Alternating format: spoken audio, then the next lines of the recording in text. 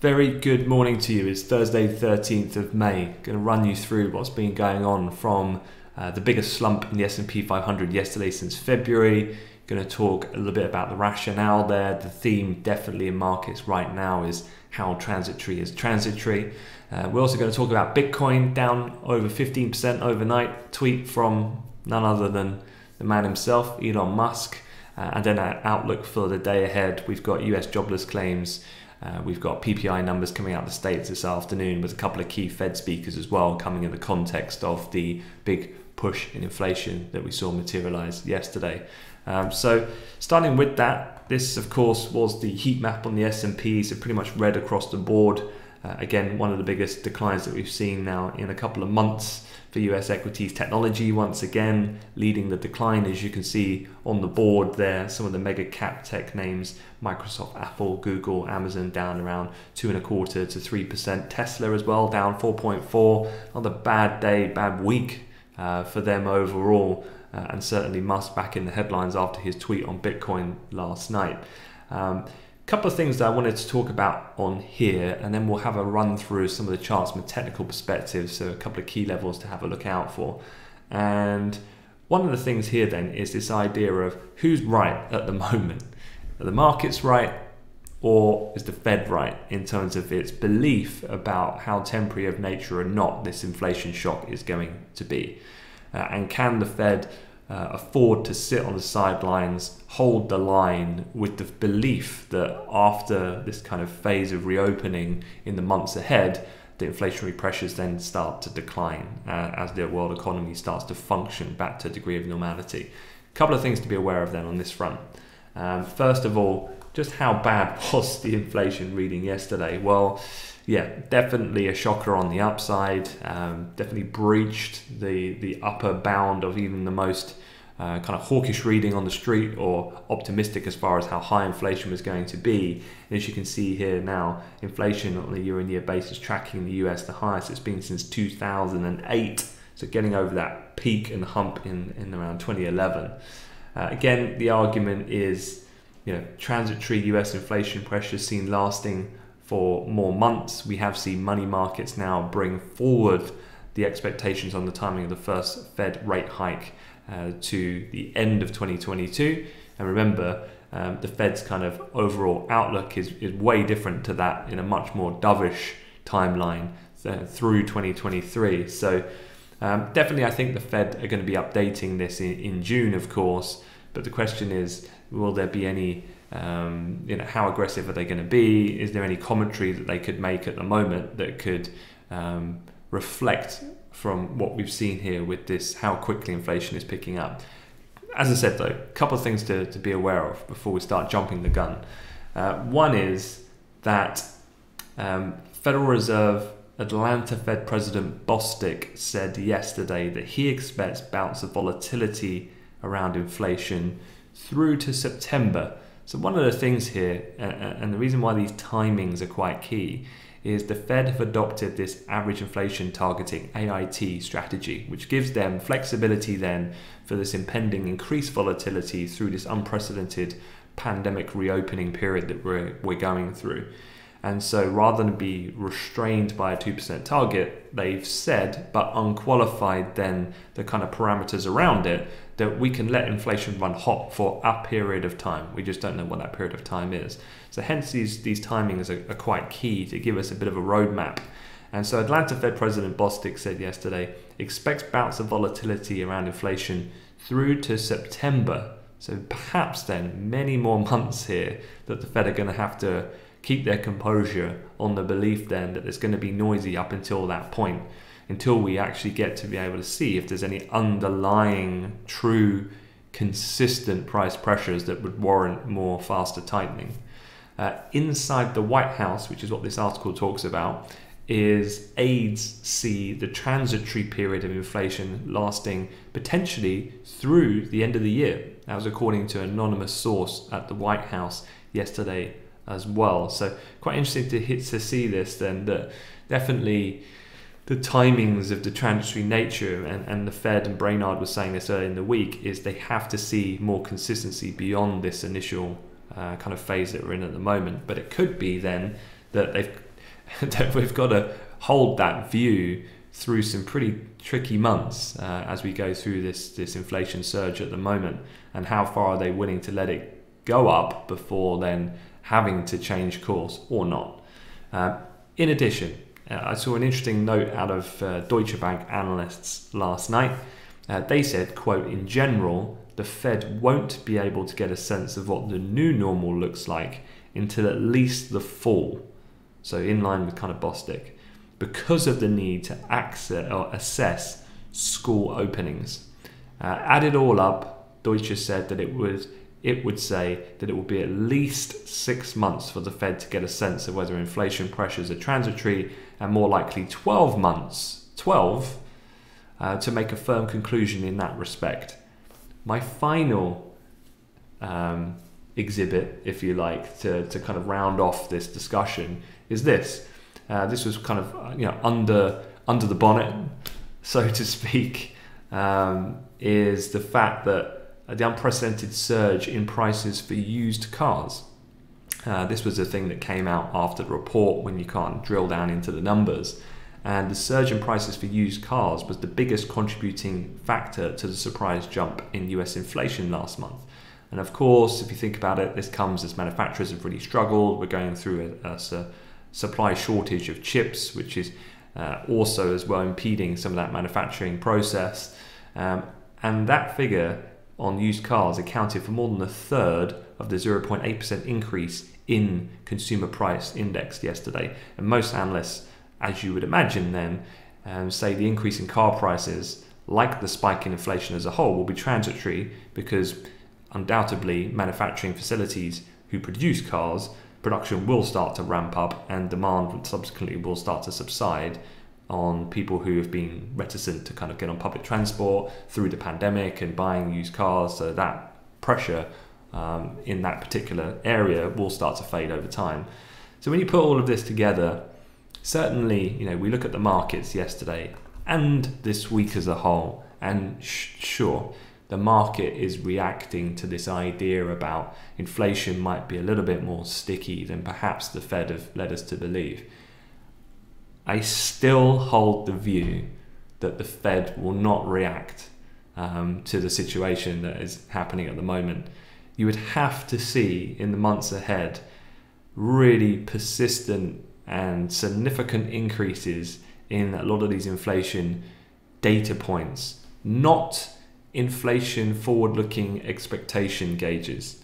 So when we start looking at the 5-year and break-evens and things like that, that's markets' expectations of what they think about future inflation. I think that that's not really a fair assessment, and it's not applying necessary context to this situation. Spouting out a statistic saying that inflation expectations haven't been this high in 10 years. Well, guess what? We just had a pandemic, and inflation expectations are going to ramp to levels never seen before. I think that's completely understandable. So I do think, and from a behavioral point of view, this is something we see in markets all of the time. You give the market a crumb and it starts thinking about the cake, so to speak, and then the markets nearly always inherently overextend, whether in a positive or a negative way. It's just the nature of human beings who at the end are the decision makers that are making this market move. So I do think the Fed have the right strategy at the moment. I don't feel particularly unnerved by yesterday's figure. And so could we go lower in equities? I'm going to show you some charts. I think in the Nasdaq perhaps we can. But is that cause for concern? No. I mean, take a step back, zoom out, look at the higher time frame of where we are in this equity market. And I just think that we're coming off the top of what has been a push recently to record high. And the other thing that kind of gives me a little bit of reassurance here is that it's still very much equity sensitivity at the moment. Sure, yields moved lower yesterday, but I think it's been a fairly controlled move, and that tells me that people in the rates market are definitely not as jumpy as people in the equity space, and that makes a lot of sense. They're kind of short-term traders, retail traders in particular. They're not trading fixed income products. these are institutional views playing out in those asset classes compared to a little bit more nuanced in the equity space. So a couple of levels then to have a look at here as we go through the charts. I talked about the 10-year. Certainly yields did move higher. You can see here this US CPI print did bump the 10-year down, but it moved it down 12 ticks, and it's not a particularly large move. And actually, if you look in the context of where we have been and where we are, I mean, we're pretty much square where we were prior to the original FOMC meeting back at the end of April. So don't particularly see anything too shocking here when I look in other assets outside of the equity space. Today's, in terms of levels I'm looking at for the 10-year, this colored area I think is quite key. Was a key area yesterday. Actually, on the decrease on the back of the data, there was a nice classic opportunity around the prior days S1, and then the kind of continuation on the push down, S2.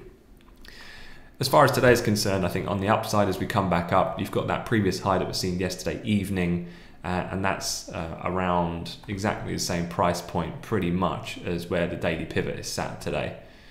And so any pushback up to there, into that zone, I think you could see a bit of resistance, and perhaps we see a bit of consolidation through this area of around 05 to 25, 26 on the low, barring anything unexpected.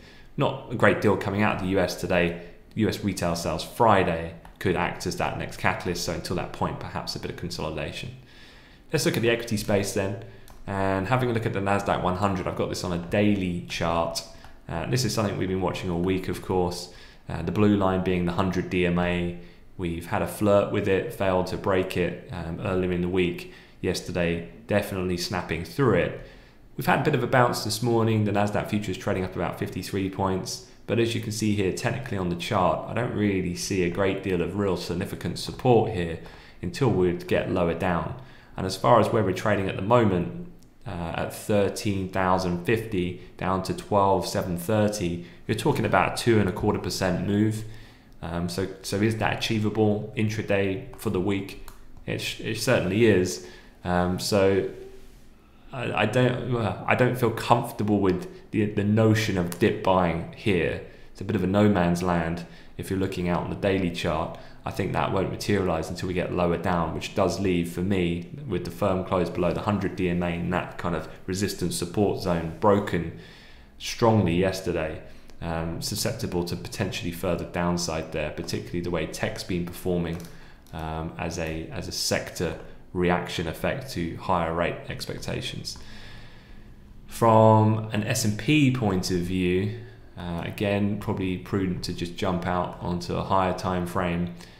Quite an interesting area now, I'd say, that the market has broken is if you go back to, so you can kind of ignore that coloured rectangle. I mean, that was a really strong level through April, May as support, but we broke through that quite aggressively yesterday on the data.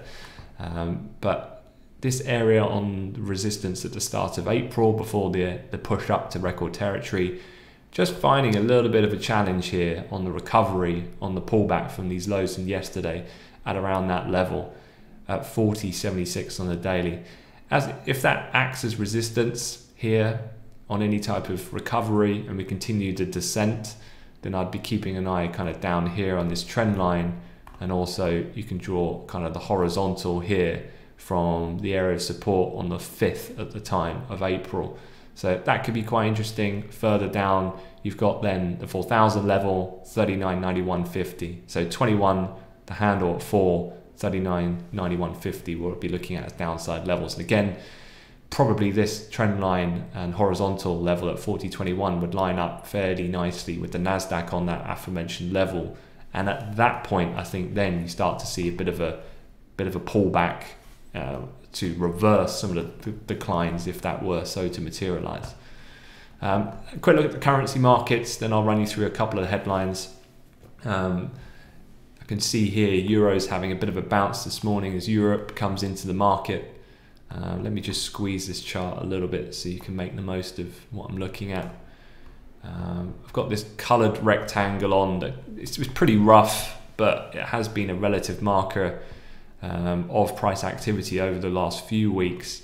And we've had I drew a fib retracement from the low on the 5th of May to the high we printed just 2 days ago, and market had a nice response on the 618 retracement on that move in the late afternoon session, staging them or kind of marking the low point of that dollar push that we had that weighed on the currency pair.